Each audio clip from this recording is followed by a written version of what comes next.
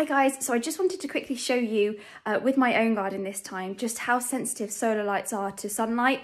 So how much sunlight they get versus how long they're going to stay on for. So let me go and show you.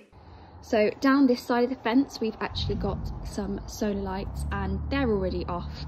I mean, this is a north facing garden, the sun rises over there, so they're actually on the side of the fence that doesn't get much sun as it is. They're all off.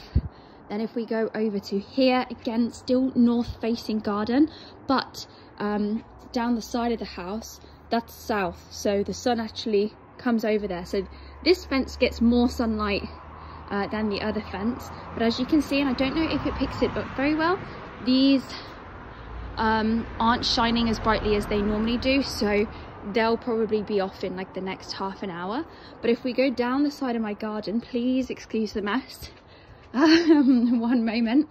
The ones in the south facing garden that are getting much more sunlight than any of those, they're still bright and shining, they're still glowing. So it just really shows how dependent on sunlight they are and how sensitive they are to it. So those three bright and shining, and then here, I don't know if the camera picks it up very well, but much dimmer, bright and much dimmer. That's just purely because the sunlight is being blocked by the house, and but we do get the sun shining down here, whereas just over here, nada, gone. And that's just because they don't get as much sunlight as the rest. So I hope that makes a little bit more sense into just how sensitive solar lights are in terms of how much direct sunlight they get.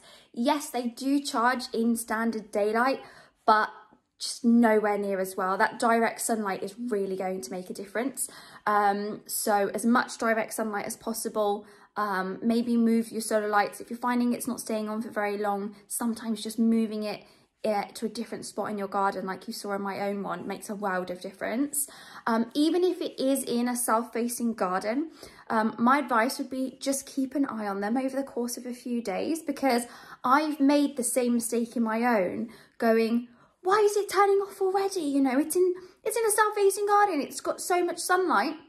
And one day I just happened to be looking out, the sun was beaming down, oh, glorious day, and where I'd put the solar light was actually in the shade when I was looking out, and I thought, you're joking.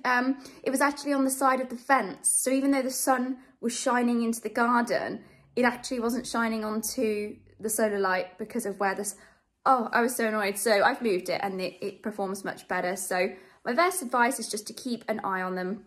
Other than that, it is very dark outside, and I'm gonna go enjoy my evening watching TV.